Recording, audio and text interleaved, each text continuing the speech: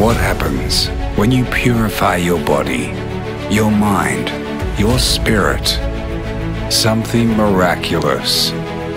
The body begins to heal itself. Welcome to the Medicine Girl podcast, where each week we explore new ways to heal your body from the root, igniting your inner healer. You are a medicine. And now, here's your host, Robin Stebbins. Okay, thank you for that introduction. I am here with Rachel Maurice, a good doctor, we will say. We're going to get into that, but Rachel, if you could just introduce yourself to the audience, sort of some wonderful things about you and sort of your journey to how you got here, and then we'll just dive right into it. Okay, sounds good. Thank you, first of all, for having me. I appreciate being able to share and talk with people who are open as well and liking to listen. So my background is I am a traditionally trained medical doctor. I grew up in a household that was very heavily geared towards academia. My father was a physician and my mom was a lawyer. And my sister, who was older, was also, she was about 5 years older. So she kind of set the stage for me in terms of continuing on into education, into post-secondary education. And interestingly, honestly, when I was growing up, the sciences just came a little easier to me. And I'm not sure whether that in school, which I understand is a little different from what I thought it was, the arts and that creative side was marked so subjectively that I felt that I just didn't have the creativity and the ability to excel in that area. So I just tended towards the sciences. And so I ended up at McGill University getting a bachelor's degree, also interestingly, in microbiology and immunology. So I have a little bit more understanding than the average physician on microbiology and immunology and what I thought was virology. And so after that, I ended up going into medical school. I knew I wanted to work with people. I didn't want to do bench sciences. I wanted to actually work with people and be a clinician. And so I went through medical school at the University of British Columbia, and then all of the while going straight through schooling. I did want to take some time off, but I was actually encouraged by my father not to, saying that it would be difficult to actually get into these programs, so I should apply just in case I got the time off. But I did have the forethought to make sure when I was younger, didn't have any responsibilities, to take the time, even though I was getting myself into debt, to travel and to have the experiences when I didn't have children and a lot of things tying me down. So I did make sure that I did that. But then I ended up choosing anesthesia as a residency program. And again, I did that with some thought, with the idea and the intent behind that being, I knew that I wanted to have a family and I wanted to be able to raise my children and not work 100-hour work weeks and have a nanny, which I've had, I've heard some just horrific stories about that. And to me, I didn't understand why anyone would want to have children if you just pass them over to someone else to raise them. So finished my anesthesia residency and then found someone I thought was the love of my life. We got married, had 2 kids, and unfortunately divorced. Unfortunately or fortunately, depending on how you look at it. I see this sort of as a blessing now with everything that I've learned and experienced. But yeah, my kids were still young when we divorced. And unfortunately, it was a very acrimonious divorce and spanned a lot of years. The process was very traumatizing, I would say. I'm not sure that I would have understood that before, but I know now that it was very traumatizing. And we've gone through periods of being on okay terms and not so much. And anyways, in the midst of that, I really drove myself into the ground from a health standpoint.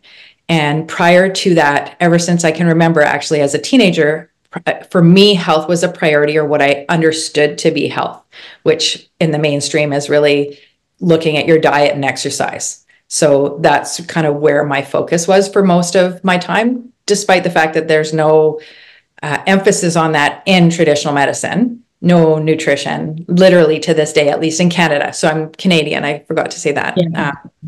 It's the Canadian system. Like I know that there are differences in different countries. I think it's 2 hours though in the United States. They get 2 hours of nutrition or counseling in how to talk about food and nutrition.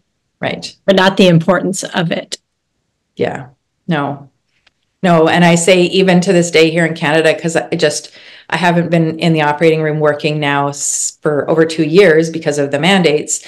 But prior to that, the place I'm in is a teaching hospital still. So we get medical students and residents coming through.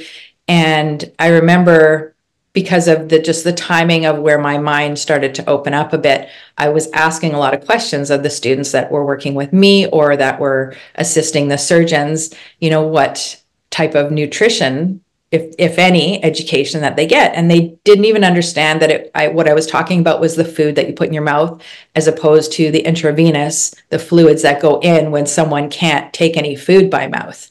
So, yeah. That's indoctrination. Yeah. There's so much that I see now that I'm obviously still learning that I didn't even see when I first left.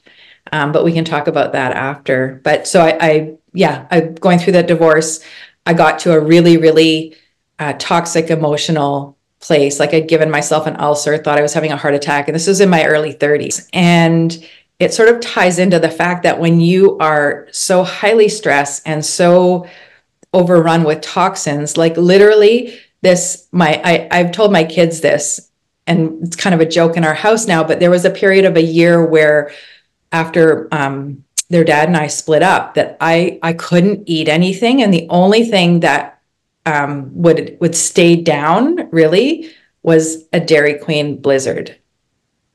So I was eating Dairy Queen Blizzards for like almost a year. And I couldn't think properly. I had the classic symptoms of reflux, like classic textbook, and I couldn't even recognize them. Wow. That's how kind of overloaded and how offline my brain was. So anyways, in this the worst time that it got to, I think it was 2018. So 2017, my mom was diagnosed with cancer, and that's when I started delving into nutrition. And at the time, coming across a lot of alternative physicians talking about veganism. So at that point, we both went vegan. So I was trying to help her, and it started out as from a health standpoint. And then, again, this climate agenda and the animals, of course, I still have reverence for, but, I didn't see what was going on at the time. So I was vegan for about 5 years, but that was 2017. And then 2018, I happened upon Joe Dispenza because of just the timing of where things were in my life. And again, at that point, we were actually back in court. I was my own representative because I didn't have the money, didn't want to borrow the money to give to lawyers who didn't really actually do anything for me. So Joe Dispenza really changed the trajectory of my life. And I kind of dove into everything. I read every single book. I listened to every possible thing I could of his on YouTube and bought his courses. And then I was like, I got to go to a workshop. So I ended up, the universe opened up for me, and I ended up in Portland in 2019 at one of his week-long workshops. And something happened to me there that really solidified the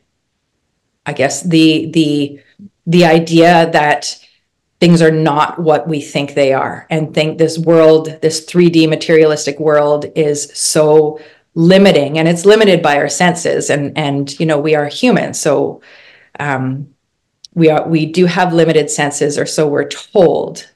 And I know that now. It's just sort of all in the evolution, but yeah, the experience I had there was quite remarkable. I don't know if you want me to share, I'd love to Sure. share. Yeah, absolutely. Because prior to that, I was really very focused on what I could see, what I could hear, what I could understand, what was tangible, what was evidence before me. I wasn't the type of person that was able to take a leap of faith, like, for example, say with religion. And that's sort of another thing that maybe ties into this as well, everything going on in the world.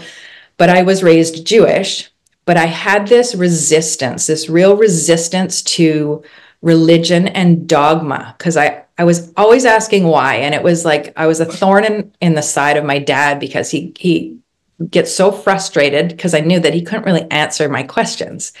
And it would just get annoying that I would ask why all the time. And I didn't want to just follow all these rules, without even understanding. And I learned Hebrew, but I had no clue what I was saying. It was all for, prayer and being able to write. But anyways. Yeah. I definitely want to come back to this. So Yeah. I'm already on my second page of notes, so keep going. Okay. So I'm the type of person that needed this proof to be able to believe things. And so I went to this event, and it was the first day. I went alone. I didn't know anybody. And at one of the breaks in the morning, I went to go walk by the river, because I just like to be outside, especially because most of the event was taking place inside. So I met this guy at the light, at the crosswalk, and we just introduced ourselves, and we started walking and talking. And he was a little bit younger. So I'm 50. Well, I was 47 at the time. He was 42. And he was telling me why he was there when we talked about where he was from, where I was from, and so on. And then he told me he was there because he had a rare type of cancer. And I don't like to, dig into people's histories. I just let them tell me what they want. And, it's not my place to that's my opinion. It's not my place to kind of push or anything. So he told me it was a neurological type of cancer, and he had been on all these experimental treatments because it was rare and nobody knew what to do. And so there was just a bunch of chemo and stuff. And so this was in California. And we didn't really get into it. We talked about a whole bunch of other things and exchanged numbers. So we really felt like we had a connection. And we went back to the event, and his group, because there were 1,000 people at this particular event, his group went off to do a challenge activity, and my group stayed to do the meditation. And we went into the next meditation, and what happened with me about 20 minutes in was I started to get this squeezing sensation in the back of my neck, like my lower cervical, my upper thoracic vertebrae. And Dr. Joe Dispenza always talks about how when things come up in the body, people get scared, and they end up changing their brainwave state, taking them out of the meditative state. And so he encourages people to just allow whatever to come up, just to be. And so that was in my mind when I was feeling this, and what was going through my head was like, I haven't injured myself. There was nothing that I knew was going on, nothing from my history. And something just popped into my head. I wonder if that's where this guy's cancer is. And, I had no idea why that thought even entered my head, but I just thought, okay, if that's the case, because I'm at this event anyways, that, all these weird things are happening, I'll just hold him in my heart, send him love, and so on. And so that went on till the end of the meditation. That feeling was still there. So I sent him a message. I said, hey, come see me when you get back. I just have a story I want to ask you, or a story that happened to me, and I want to ask you some questions. And he said, well, what's up? And I said, well, I don't think over text would be a great idea. I said, just come, find me. And he said, well, I'm just on the bus on the way back, so I'm really not doing anything.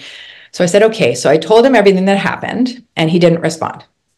And when he came back, he came over to me, and he had tears in his eyes, and he said, you don't understand. He said that I just had radiation 2 or 3 weeks ago on my C4 to my T2. And so that alone was just, both of us were like, oh my God, that's so weird. Like, what are the chances of that? Then the next day he woke up, he said he'd had pain. He'd been in chronic pain for, he didn't know how long. He woke up the next day and his pain was gone. And, it was just, I've always believed that things happen for a reason. You don't always know in the moment. You might not ever know. You might know years down the road. But that was just something that, to me, along with everything else that I was witnessing at that event, because honestly, the things that I saw before my eyes, I'd seen and I'd heard maybe on videos or interviews and so on, but it's still hard to wrap your head around. It still doesn't necessarily feel like it's tangible.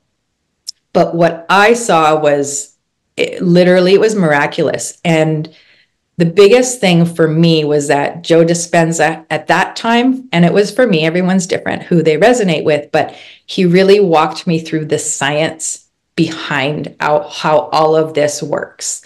And that just was so eye-opening to me. It was just such a revelation, and it actually made sense. And I also understood why that's not understood in modern medicine or like modern mainstream science, because that is focused really on the physical world, and it doesn't take into consideration, quantum physics and all of this stuff that's really hard for most people to have any understanding. I mean, it can be simplified to a degree. It's hard to understand still, but at the same time, it feels like it's kept under wraps, right? Well, yeah, it's kept under wraps because it's not profitable for the medical industrial complex if we can heal ourselves in a few minutes with the belief.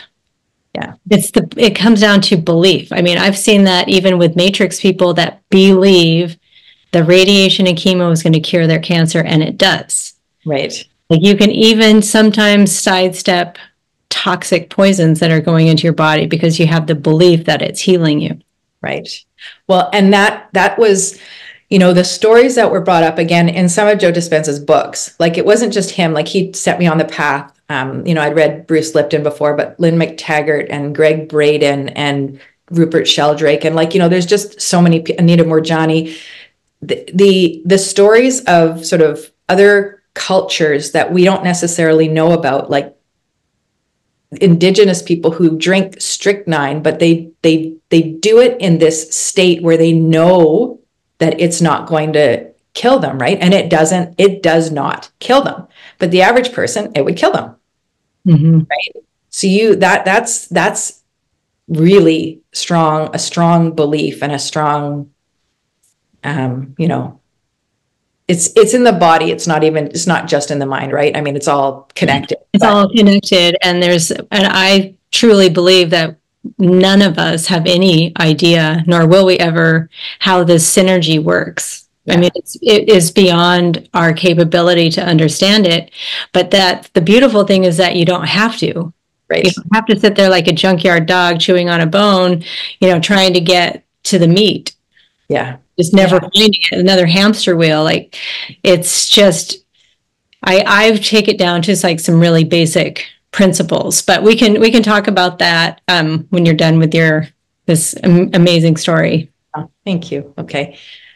So that opened I started, once I discovered this after I went to the workshop, I just started really connecting with people that, were on the same frequency. And I was reading books so voraciously like I had not before. Like I was interested in science through my schooling, but not with the passion that I now, or at the time, there was a revival of passion. And I felt like the number of books I read in 2 years surpassed like the previous 30 years. And I couldn't get it in fast enough. And then I was trying to figure out a way to exit the system before COVID, because I knew that I was starting to feel out of alignment with what I was doing, and I was talking, like I'm a talker, and not necessarily in big public forums, but in the operating room, like I like to talk with my colleagues, and the nurses tended to be more open-minded and wanting to listen and wanting to learn. So I was talking about everything I was learning and also how I was feeling out of alignment. And they were very supportive and very encouraging of saying, like, well, you're helping people within the system and you can change things within the system. And at the time, I guess part of me was like, okay, maybe that's my role. I see now that that's an impossibility. It's not possible. But at the time, I was comfortable financially, right? They set you up to be very comfortable. I wasn't working full time. I had almost always been working part-time because I wanted to have days home with my children, because that's, I wanted to be there for them. And that was the point for me of having kids. So I was comfortable, I could do anesthesia like the back of my hand. There was still a level of stress, basal level of stress, because you're holding someone's life in your hands. And interesting, this came up in a conversation I was having recently with someone else about how a lot of people used to liken anesthesia to, or being an anesthesiologist to being a pilot. There's a lot to do on takeoff and landing, and hopefully everything in the middle is smooth. So there's not a lot to do when it's smooth. Obviously there are bumpy rides, but with an anesthesiologist, you're not going down with the plane when the plane goes down like a pilot. But from what I have been learning over the last basically year and a half, a whole new paradigm of how the body works, working in the hospital, in that environment, under blue light, surrounded by all the EMFs, totally disrupted circadian rhythm for over 30 years. I was destroying myself. Like, I was going down just at a slower pace. Mm-hmm. So, things were comfortable. And then COVID hit. And I have to say, at the very beginning, I was scared. I still was fully on board with the virus ideology. And, we had anesthesia in our hospital was made this special team that if anybody in the hospital needed intubating, it was anesthesia. We had a designated kind of call to do that. And so we looked like we had hazmat suits on, shields, and some people had like massive respirators and big head things. And I started to realize, like, we didn't have a lot of people coming through that had COVID or that were, needing ventilators. And that's not even a thing what they were doing. That's a side story too. But I started thinking that maybe our city just got lucky, things passed over us. Because, like all the videos, right? If nurses have time to make all these TikTok videos and, there are videos of empty wards and really our operating room slowed down. Like we had sort of a make work project for us. So many of us were sitting around in rooms doing like nothing. Yeah. That's across the country. Everyone I've ever talked to that's worked in a hospital has said the same thing. It's like, well, they assume their hospital was the one that escaped, but yeah. And so I started phoning colleagues. Like, when you do medical school, you disperse across the country to do residency. And then when you do residency in one spot, you disperse across the country to get take whatever job you have. So there were a lot of people that I knew across the country, and some even in the US. So I started phoning them saying, what's going on in your hospital? Like, and like you said, it was the same thing. Maybe little blips here and there, but really.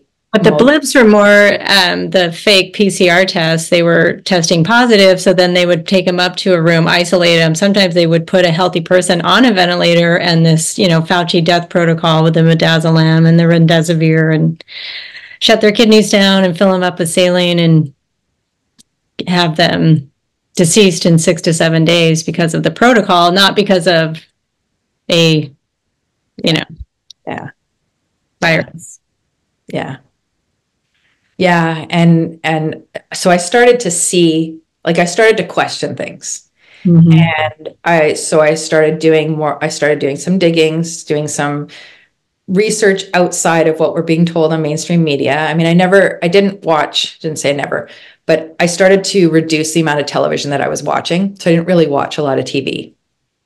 And what I found was I came across Carrie Mullis talking about the PCR test. He was the inventor, and the refrain is listen to the experts. So who better to listen to on the PCR test than the person who created the test? So I started realizing that this PCR test was flawed for what we were using it for. But there was a lot of stress and a lot of heightened anxiety in the operating room. Like when we'd be waiting for a patient to wake up, the nurses would be, so anxious. Oh my God, did you see the numbers? Did you see the numbers on the news and blah, blah, blah. And I'd, start saying, okay, like, just hang on a sec. Do you know what those numbers mean? Do you know what the PCR test means? So I'd ask questions. I wasn't telling them. Right. I was asking questions so that they could come up with the answers and realizations on their own.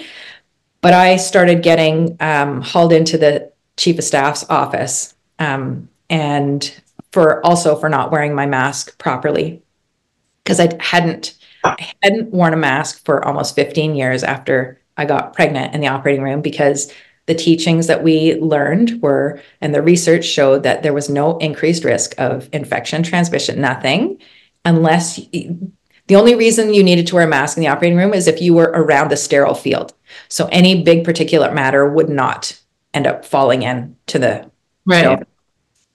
So the sterile field now, like what? Because I do home health, and we're doing sterile procedures in these filthy patients' houses. So tell me how sterile that is. But yeah, I think that's another avenue.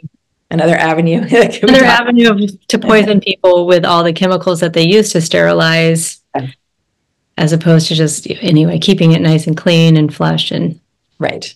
Well, and the same goes with the like the alcohol, the hand sanitizer. I mean, all over the hospital. Benzene in it and all sorts of chemicals that it goes directly in your bloodstream. And yeah, I think it's the chemicals that are making people sick in the hospital, causing the C. diff. Of course, antibiotics kill everything. And then you go home to your house and you eat your Roundup food. Roundup was first patented as a broad spectrum antibiotic. So, we're just... And a mineral chelator. Oh, well, there you go. It used to unclog drains. Wow. Well, and then wouldn't it pull minerals from your bones and hair and teeth into the bloodstream? Like vitamin D3 does that also. Yeah, I've learned a lot about vitamin D3 from you. I'll stay away from that. I promise. It's my only mention of it. Okay. So I started getting sort of reprimanded for talking about things. I was told not to ask questions, not to talk about anything. Like we would have honestly 10 to 15 different protocol changes in a day in the operating room. Like nobody knew what was going on, what we were supposed to do, and everyone would just throw up their hands. And I mean, that's part of, how you end up, right?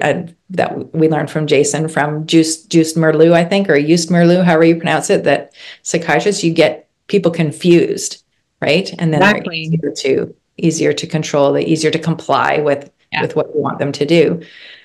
So there was talk about this, or maybe I should use another term. I don't know if that is a problem. Yeah, I have to delete it now because I had a podcast deleted from 2019 that we were it was like maybe 2019 or the first part of 2020, but they went back and deleted it.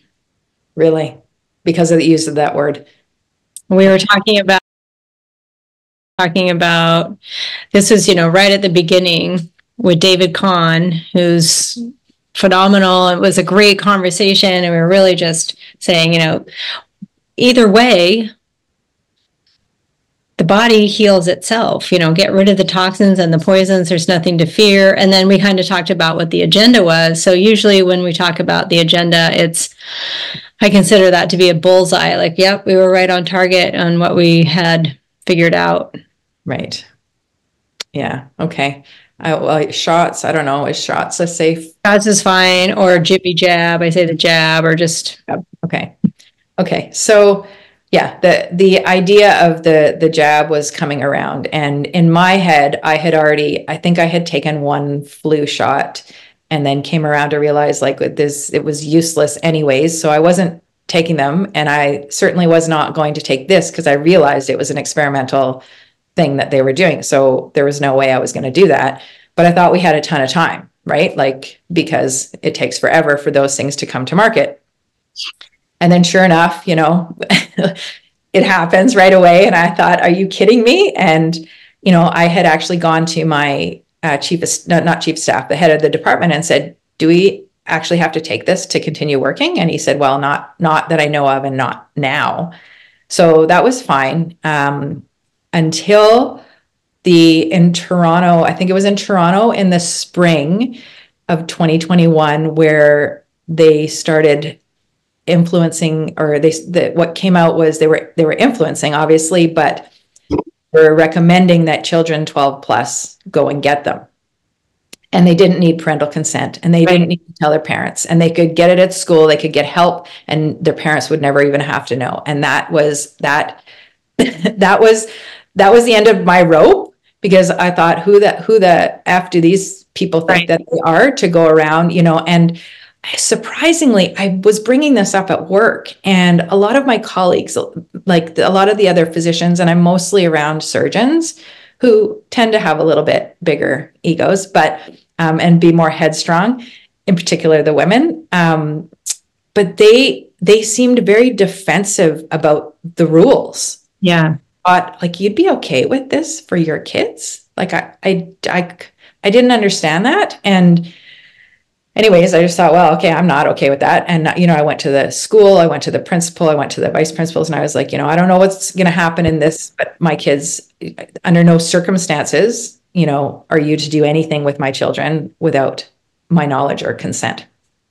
Nothing really happened at that time, but that's when I really got up in arms, because, you know, that's when the mama bear comes out kind of thing. And I thought I was good because my kids, I'm very open with them. I tell them, you know, I talk about everything that was going. They knew exactly where I stood. They knew that I was one of the rare people in the city that wasn't kind of going along with all of this stuff and didn't have the same viewpoints. And it's a small enough city that I'm in that a lot of the physicians know each other. A lot of the kids play the same sports, you know, are in the same activities. And all the other parents were giving their kids, you know, these jabs. And my kids were still okay with not getting it, because their friends didn't care. I would say for the most part, their friends didn't care, like I was hearing about in other places. But what ended up happening was, just before school started again, after the summer in 2021, my daughter dances a lot, and her dance studio, I got an email a week before they were returning to dance saying that all the kids had to get the shots. And in my head, there was no way on earth that was happening. So I replied saying, you know, this shouldn't happen. It wasn't even required by our provincial health officer. She had said K-12 extracurriculars, they didn't require them. And so I'm not the type of person that, you know, walks up to people and says, hey, you know, I'm a doctor. Like, that's just not me. But I was pulling that card out here to tell the dance studio owner that I had a little more understanding than the average person. They weren't being told exactly what was going on in mainstream. And so I was sending her information. Right. You know, even the fact that it was experimental, most people, you know, the nurses I worked with, some of them didn't even know for like well over a year. Some of them still don't know. It's really, it's mind boggling.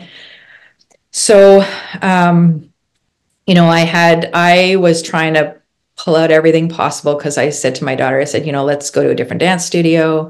No, all of her friends were there. So at this time she was 14, I think. And, you know, their dad was not on the same page as me. And, you know, we split our time. So it was a week with me, a week with him. And there's only so much you can control. But I literally tried everything possible. And to the point of bribing, you know, because they were bribing, they were doing like lotteries, $1 million lotteries, Teslas, marijuana, even just junk food, right? Donuts and beer, yeah, McDonald's. And so, unfortunately, I lost that battle. And Both my kids ended up getting it. I was devastated, like devastated, to the point where I was in my head. I'd gone out for dinner, I think, a couple of days after with my daughter. And I was thinking to myself, like, this could be the last time that I see her. That's where my thoughts were. And I was like, it was really hard. Actually, the emotions are coming out now, but it was really difficult. And I think like I wallowed in that for about a week. And then I thought to myself, okay, you got to get a hold of yourself, because this is not stopping. This is not the end. Like, they're going to keep coming. So you need to, get up and still keep them informed, do what you can to help them. I didn't want to share everything anymore, because I also didn't want to get them scared or in the mindset that their thoughts might harm themselves. Right. Exactly. So yeah, that's actually when I was approached by, you probably know Stephen Malthouse and Charles Hoff. I kind of was in that community when I started to see all this stuff happening. I ended up on an email list and on Zooms with the physicians that were seeing what was going on. And Charles phoned me up and said, hey, we're doing this doctors on tour to speak with people in the community directly, person to person, not just on Zooms. Can you come talk with us? And, I think they lost Daniel Nagase somewhere or whatever. And they're like, it'd be nice to have a woman talking. And so honestly, my initial response was, oh my God, I can't do that. Like, first of all, I'm getting better because I'm pushing myself, but I was terrified of public speaking to begin with. Like, never mind talking on the most controversial thing that's taking place in the world. So my initial thought was, I can't do that. But I said, let me get back to you, because he was asking for the next day. And, I went into a meditation and I thought about it, and I thought, okay, that obviously that initial reaction was coming from fear, like fear of a bunch of different things. And then I thought, if I do go and speak, my little kind of my microcosm of fear of public speaking is so minuscule and irrelevant compared to what is taking place and the impact that I can have, even if it's just to one person, right? So, it was a no-brainer that I was going to do it. And I just wanted to make sure it was okay with my kids, because obviously there could be repercussions for them. And so I did. I went and spoke out. And of course, the media got a hold of that, because, they had already done enough with Charles, I guess, and Stephen, and here's a new face. Let's slander. Mm-hmm. And anyways, that was Christmas time of 2021. I had earlier that year, I had left work because the mandates came in October of 2021. So I didn't think that, I thought, the place was already, the hospitals, the whole system was already a dumpster fire to begin with before COVID, with understaffing and just the way things were run. Like, the public really has no idea what was going on beforehand, because we weren't really allowed to say anything, right? Otherwise you'd lose your license. Right. So I didn't think I was going to be gone for very long, because I thought, well, it's not sustainable, right? They kick out, it was like 2,500 people, healthcare staff, I think, in British Columbia. And, so I left and I just started doing a lot more research and getting myself a little bit healthier. And the more time that went on that I was not working, the more I realized how toxic that environment was. Mm. I just did not know. It's like the fish swimming in dirty water. Like, you don't know until you start to clean up that water, how dirty that water was, like, from everything in there, including all of the emotions, the hierarchy, the way people, the indoctrination, but just the way people treat each other, staff to staff and patients. And, it just became clearer and clearer. And I started to have thoughts of, I don't even know if I could go back if I was asked back. And I'm at the point now where I couldn't. I know that. I absolutely know that I could not go back. And so many more things have come to light, even I've come across, I went down a big rabbit hole, and now I follow Dr. Jack Kruse. He's opened up my eyes to this whole new paradigm of how our body actually functions on a subatomic level. So that kind of the food, yes, there's a lot of things that matter, the food and the biochemistry, but that's almost, it is a downstream effect from upstream signals, which is, like you talk about, like nature, light and water and magnetism, and our mitochondria lie at the foundation of, they produce all the energy for our body to do everything.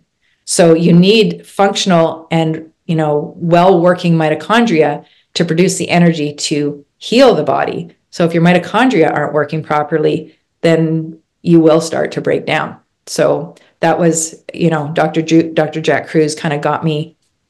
I started learning all that stuff through opening the door from him. And now where was I going with this? Oh yeah. So I couldn't go back. And interestingly, he is working. I don't know if you listen to his or read his stuff at all. So he's opened up. He's a neurosurgeon. Do you know who he is? Yeah. I've read.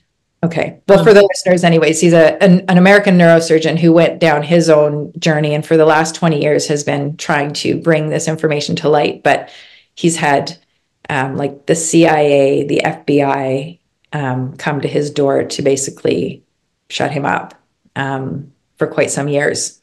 But yet, my feeling on that is, again, and this kind of goes back to my first question, was how they groom the schools for people that are high IQ, which they call it intelligence quotient. I call it indoctrination quotient. Like, they want to know who is the smartest, just smart enough to be able to regurgitate the information, memorize it, and put it back into the proper places that they want you to. Yeah. They're going to give you the status. They're going to give you the college education and the advanced degrees, and they're going to give you the status of you're smarter than everyone else. Right. And they control that sect with pieces of paper. Here's your peer-reviewed article from this prestigious university, and that's as good as gold for people. Right. I could pretty much tell you the moon is made out of blue cheese, enough times with these studies, and it's like, okay, well, now it's fact, and get the media on board, and all of a sudden it's just common knowledge. So I question everything now. Yeah. I question the way that they have told us our bodies operate, with the mitochondria, spinning out ATP like a factory. We see a lot of it is just, could be, what the artifacts are on electron microscopy. Right. Could be the staining. It could be the fact that we're observing it, when you get into quantum field. Am I just observing this because I think this is what I'm seeing? So this is actually changing what I'm seeing. So I take it back to, they've corrupted everything. So, the other thing I was going to talk about was you're raised Jewish. There's a certain set of things, just tick off the boxes for your salvation. Same with Christianity and a lot of the religions. You just have to do X, Y, Z, and you're saved. Right. Takes that fear out, but it also takes the wisdom and the intuition and your connection to God from you. I think that's what they sever first. Yeah, I agree. Otherwise, they couldn't trick us into all of this stuff. Yeah. And they do it from the beginning, right from the womb. Actually, I had Kristen Nagel on, and we talked about how they get from the moment of conception.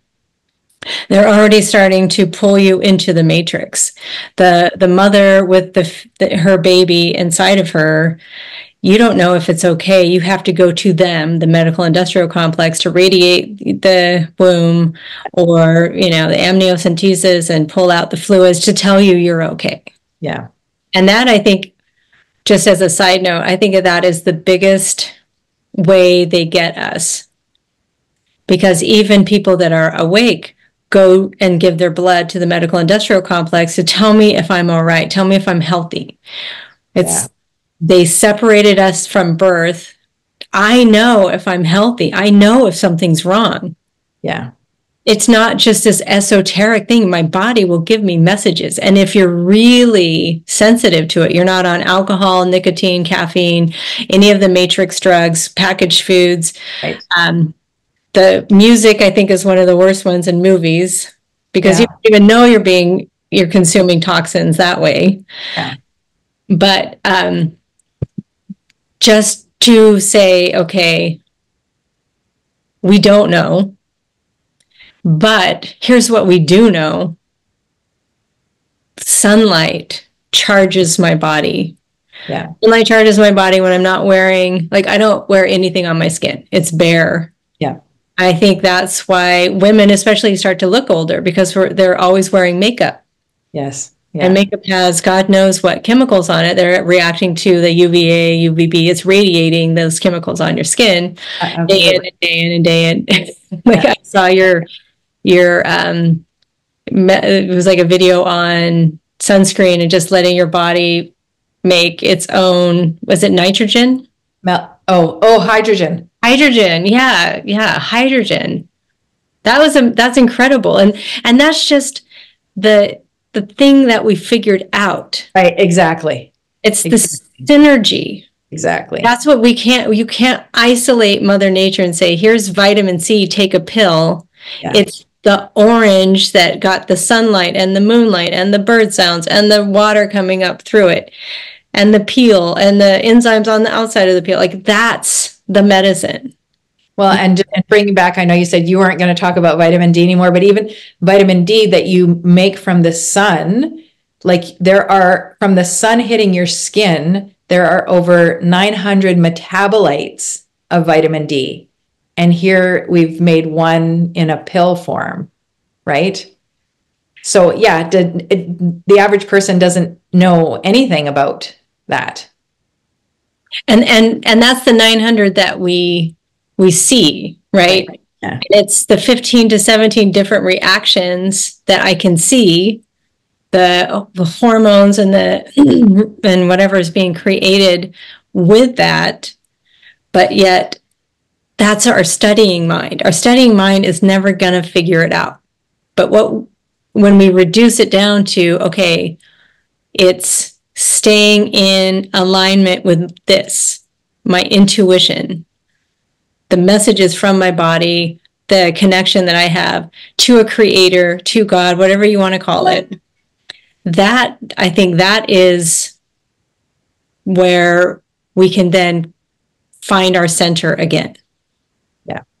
And I appreciate, like I've read, especially after in 2019, I felt something was coming. So I got a ham radio and seeds and I didn't know I was just nesting like I was pregnant or something. I just something is happening. I don't know what it is. And then when 2020 hit in March or April, I just was like, this isn't it. This is just the appetizer of what's really coming. And as we're progressing forward, it's like, I think they want our souls.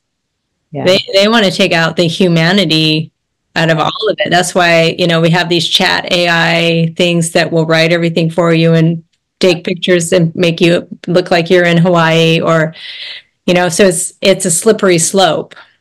And it's not even hidden that's. No, if they go on I'm not a conspiracy theorist. If that's what you want the definition, it's go on World Economic Forum's website and they will tell you everything that they're doing. Sorry, go ahead. Well, I was just going to say, this is, look at what they're telling you. And that's their end goal, the transhuman agenda, to merge humans with AI and to take the humanity out so that you don't have to control your slave population anymore with all these techniques. You have a computer that will control them. Yeah. And then the question I always ask is like, but then what? Like, this it's like they're consuming themselves. Right. And there is no head of the snake. So what I've concluded with all of this is that you just starve the snake. You starve it without paying attention to it. Right. You don't give it the energy. And like you said, with your kids, like the whole divorce thing that you went through and the trauma with that. And I face that too. My son's dad is very asleep and very in that matrix mindset, but he didn't really want to raise my son. So here I am in California raising my son by myself. And even on the visits, I had to say absolutely no tests up the nose. But to see, like, I think it's the same thing when you go back and you realize, terrain theory and Louis Pasteur made up all that. So they have known that from the beginning. So what have they been putting in those little vials? Right. From the beginning. I don't think this is maybe necessarily anything different. Yeah. Except for their mind controlling us to say mRNA, experimental spike proteins is spinning this stuff out. So it gets in our head. I mean, I know clearly we had a lot of reactions with blood clotting and strokes and myocarditis and other medical issues that went up. But we are also more toxic as a population than we ever have been. Yes. And they're spraying more things in the skies, or they call it cloud seeding. Just go on geoengineering to see what that is. But that is affecting the soil too, because here I watered my soil and it's like it has silicone sprayed on it. It won't go underneath the soil. It goes in about an inch. No longer it doesn't matter how long I'm spraying the water, but we're adaptable too. You look at all of the toxins and the poisons. Like I have patients that are 200 pounds overweight and eat nothing but packaged foods like ho-hos and ding-dongs and donuts and Gatorade in the bottle. Like they don't drink water. And if they do, it might be a little sip of tap water to take their medications. And they're still making it. Right. Still living year after year after year after year. Not healthy, but that's the question. And the reason I started the podcast was in 2019 was, what are we capable of if we're not toxified or poisoned in any way? And that experience that you had with Joe Dispenza at the workshop with that young man is what we're capable of. That resonance that we have when we're in alignment with this, our own soul, our own connection to God, not what the false gods are programming us for. Yeah. And what's interesting is what I noticed, what was very noticeable to me, was a good portion of the people who kind of saw this from the get-go were Christian in faith. Now, I know there's a lot of, there's a lot of dogma and there's a lot of variation when it comes to people who are, religious and Catholic and so on, and where that whole, history comes from. But still, this idea of believing in God, believing there's a higher power, there's a belief and a faith, and they saw it right. They saw right through it from the beginning. Well, I don't know that most of them did. If you look at percentages, the flat earth communities, 99% did not get the shot. When you look at the churches were promoting it. They were promoting them to get it. They couldn't come to service unless you had all four. You couldn't, unless you're wearing the face diapers or had, your test in hand or your card. So I think it's those that, and I think Jason talks about this too, with you being Jewish and I was raised Methodist, it's these rituals that you do. You're supposed to do what you're told. Right. You're obedient to authority. Right. But the ones that have that connection to God, the real connection to God. They don't need a translator. I think those, you're right, absolutely weren't falling for it. And that's how my younger brother and sister haven't talked to me since 2020, but my older brother is a Christian. And I said, the way I got through to him was, do you think God made a mistake? Right. And then that was it. He just sort of hadn't really thought about it before. Right. And I really liked what you said earlier. Your brain was offline. It's like our brains go offline when we're in that sort of matrix mindset. I was there, when I had my son, but just that's what started really waking me up. Turned off my TV, got rid of it when he was born 17 years ago, and just started really focusing on nutrition. And then you start realizing like all of the ways they create the lies inside this medical industrial complex. Right. And I know we're running out of time. We already hit our time mark, but the question I really wanted to ask you as a physician, and what I have been in quandary about, is that I feel like the physicians and the nurses, for sure, they know in the back of their mind what they're doing is harmful. Is that fair to say? I would say so. I haven't been in contact with a lot of the physicians that have stayed in the last couple of years. I got a lot of people reaching out, calling me crazy and, a lot of that stuff. So I wasn't really going to necessarily stay in contact with them. I actually, truly in my heart, I believe that most of them think that they're doing the right thing. I think the ones that maybe you're talking about are the ones that have seen the harms and they've potentially connected the dots and they're still in the system and they're scared as shit because, and sorry, I don't know if that's probably okay. No, that's fine. Yeah, we can say all those words, just not biorespect in the back. I'll cut that out. I should stop saying that.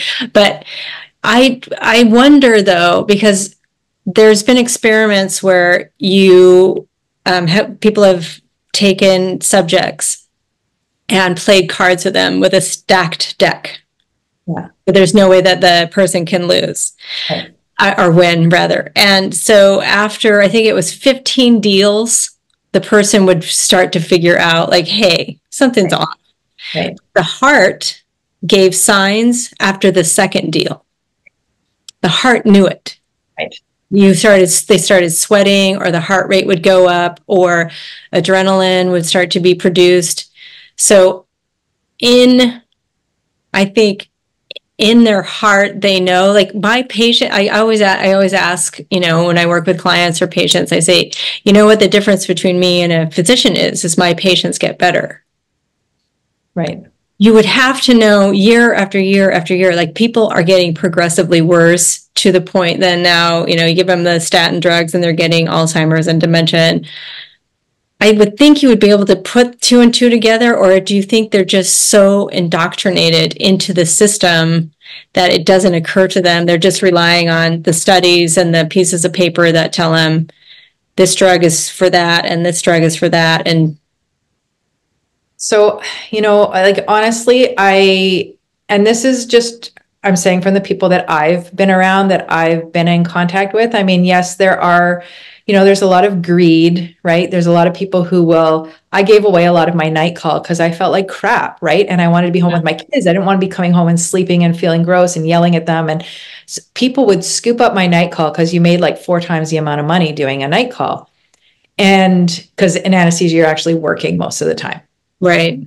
So, I mean, there was, and I would watch a lot of the surgeons work overtime and try to kind of take patients from other people, and because it would generate more money. Like there's a money hungry drive in a lot of physicians. I just wasn't like that. But I know that I'm not necessarily the norm when it comes to that as a physician. I know, again, this is what I've seen, and I know myself, I was extremely busy, right? Like you're put through, when you go through medical school, residency, and you start your career, you're sleep deprived. You don't even have enough time to sleep. And then people who've got families, they also get you into debt because banks throw money at you, right? So then you get into debt, you're buying cars, you're buying houses, a summer house, a winter house, a whole bunch of toys, you got your kids in activities, and it's kind of, you're trying to aspire to the level that other physicians are at. And you don't have the time to think. So even though it might cross your mind, because I can tell you for me, and I'm very open about the fact that I totally feel that I was indoctrinated. Some of the things that I used to think or behave like, or things that I would say, I cringe at now. Yeah. And there was part of me that, there were glimmers of like, oh, maybe that's not right. Or why is it like that? But I just didn't take the time. Okay. Until I had the time, I didn't take the time. And that's really why when I stopped working, the other times I stopped was maternity leave and going through my divorce. Like we went through trials and lots of court stuff. So there was stress there. It wasn't like I just had time to breathe. So I truly feel like most of them just aren't taking the time. Because like for myself, just to give an example, I've worked in a hospital most of my career, like halfway through medical school, you're mostly in the hospitals. And then through my residency, I was almost always in the hospital. And then my career is mostly hospital or clinic. Now, the food there is absolute crap, right? Everybody knows you cannot heal from the garbage that they serve. And then the vending machines that they have there, and everyone's still allowed to smoke, even though there's no smoking zones around the outside the doors of the hospital. Yeah. Everyone's smoking, no one enforces it. Patients are not going to heal. They're not sleeping at night and they need sleep to heal, right? So that's like, that, but there's still a disconnect. Like you're still thinking you're doing something good. And, maybe once they leave the hospital, they'll actually get better. But, I can tell you, I was talking to somebody recently who, it was kind of a last resort. She was really, really, really trying to stay away from getting admitted to the hospital, but she still doesn't know why. Anyways, it doesn't matter why. She ended up in the hospital for about 12 days. And she said it was so traumatic to be in there. And what she was witnessing, like it was even worse than when I was there. And she said she was put on it. She's not geriatric. She was put on a geriatric ward. And she said 20% of the patients, first of all, were dying. So there was one guy that was screaming all night. She didn't get any sleep for 8 nights. So she phoned someone. They moved her to another room with this old frail lady who was constantly coughing and aspirating on everything she was coughing up. And so this happened at night, and the woman was so frail, she couldn't ring the bell. So the person I was talking to beside her was ringing the bell for an hour. Nobody came for an hour. And she said, other than that, nobody did rounds at night.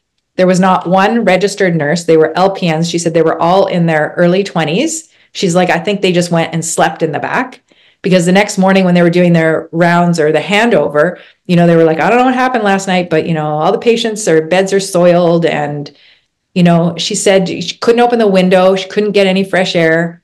There was no spot. This depends on the hospital, but there was no spot to go sit beside grass, sit in a nice little kind of nature setting. And she said the food, I was lucky my husband brought food in for me.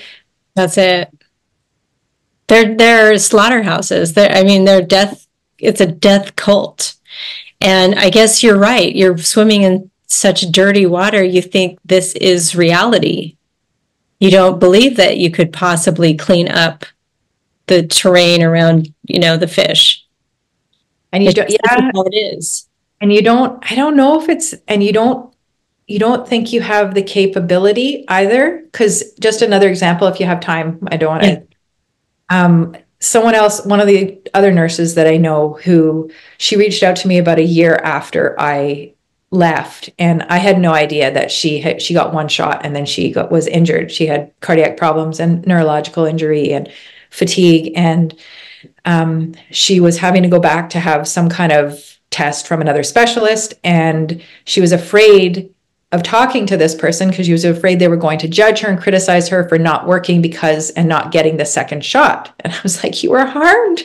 What do you mean? Why would you go get something, another shot? Anyways, she went and was talking to this specialist saying, oh, I'm not working, I'm on disability because of blah, blah, blah. And, this is what happened after I got the first jab.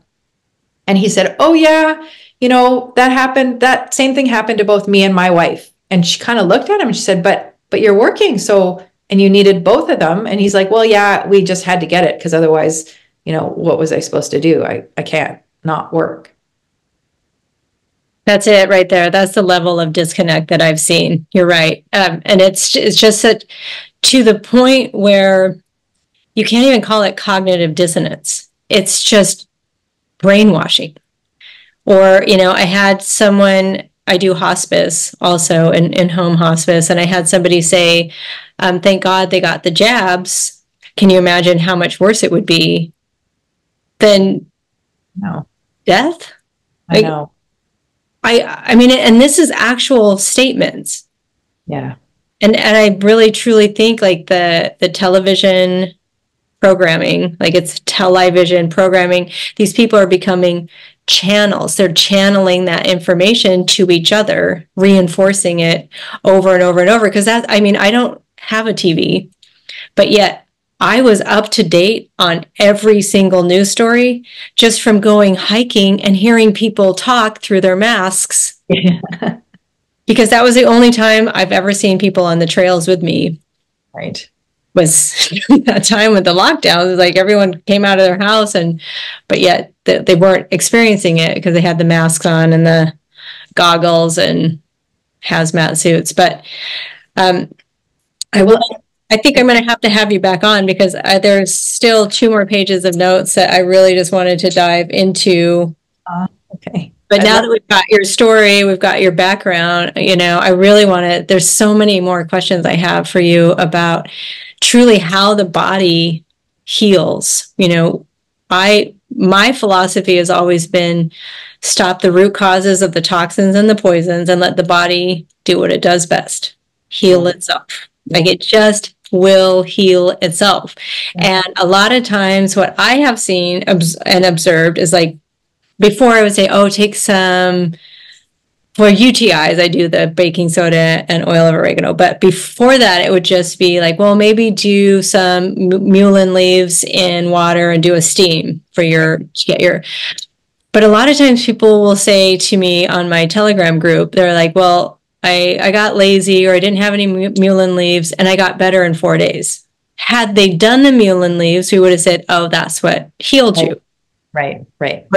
People will call in for their, their dogs or their cats. And they're like, well, I didn't have the oregano to put under the armpits, but they got better in 3 days. Right. And so it's usually what the person is not doing or stop doing. Like the pet usually fasts. They'll throw up and have diarrhea and they won't eat or drink for 4 or 5 days. And then boom, they get better. So I really now more and more. And then now I'm writing a book with Robin Openshaw about the supplement and vitamin industry. And the more research I do, it's not just, I thought it was vitamin D and maybe the vitamin C and zinc were toxic. And then I see it's like, oh no, it's all of it. It's all of it. Yeah. And wouldn't it be? And, just talking to you right now, the last thing I'm going to say is, those vials that they've given people from the beginning, when it started with polio and they knew the game. Yeah. So why would you just let your slave population go and be healthy? Because they know cradle to grave what we're worth if we're sick and in the system and renal failure and, congestive heart failure and all the diseases that break it in until you get dementia. And then you go on a memory ward with me and you will wake up immediately because that is a horrific way to spend the last decade of your life or 5 years of your life, not knowing who you are. Yeah. They're these hungry ghosts. Yeah. Well, and it's interesting because a lot of people have asked me, I don't like to say that I give advice. I just say that this is what I would do. But honestly, people that I know who are very, very, very much aware of the agenda and everything going on, they still go to get their mammograms, and they still go to get a colonoscopy, and I'm like, no, like, I won't do any of that. Why would I go? Give them your blood. Don't give them your blood. Don't give them your fluids. Don't give them allow them to radiate you. They're looking for something wrong, and they're looking to cast spells. And you have been, we've all been programmed. Yes. So they get in your head, and you think to yourself, even if you are awake, and even for me, it's like, well, what if? The what ifs creep in, and then all of a sudden it'll take your fear away for a minute. Yeah. Like, okay, this is what my doctor said to do. I'm going to follow that protocol. And then the real you is like, no, this is making it worse and worse and worse and worse. Yeah. So Rachel, this has been amazing. I really definitely want to have a part 2. Where can people find you if they want to work with you and learn more? So I have a website, which is easy. It's just my name, rachelmauricemd.com. And I'm on Facebook, which is just my name, Rachel Maurice. And Instagram, it's Rachel_Maurice_MD. And I also have I created a little while ago a free guide to help women overcome fatigue who are perimenopausal, regain their youthful vitality, because that's a story that I have as well. And I'm just kind of getting to the point of finishing this online program again on overcoming fatigue. That's sort of a deeper dive than just a free guide. But I just wanted to say one last quick thing, that where I'm at right now, from even when I left the hospital, I was in a state of resistance, fighting, and, that same level of consciousness really as that they want to keep us in. And I am now, I still see a lot of people there. I think there's a place for everybody, and everyone's got their own mission here. But I feel like I've gone to a place where I'm not interested in giving, like you said, giving that realm, right, power. Right. I think the more we clean up ourselves, like you said, we have such power. So even just cleaning ourselves up has such immense effects on the people around us, people across the earth. But I think helping people to clean themselves up as well, which is where my focus is, will allow their brain to come, at least give them the best chance to have their brain come back online. And then, we've got much more of a movement here. I agree with you 100%. And it's not just their brain. It's like their soul and their heart and their spirit comes back online. And the level of intuition, like my intuition now is just on fire. Yeah.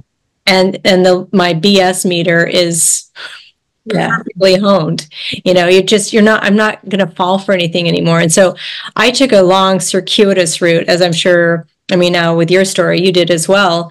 But sharing your story, sharing my story, is like now people can beeline more towards that awakening and not make all the mistakes I did and fall into that rabbit hole and spin on that hamster wheel for a while and hop up to another one. It's like you can just get there straight to cleaning your environment. Like my Live Pure is 10 weeks, and I needed 20 weeks to tell you all the different ways you're being tricked into poisoning yourself, like scented candles and laundry soap and dishwasher detergent that causes leaky gut and dementia. And it's like, but it's so simple when it's like, to first learn all of that can be overwhelming, but then you're back into your intuition, and you're going to know, oh, I'm not going to buy toxic chemicals and put them in my house expecting to stay healthy. Aha. Yeah. Now we got it. Thank you so much for lighting up this hour with me, Rachel Maurice. And all of the links to find her will be down below. And stay tuned for our part 2. Thank you. Thanks for having me.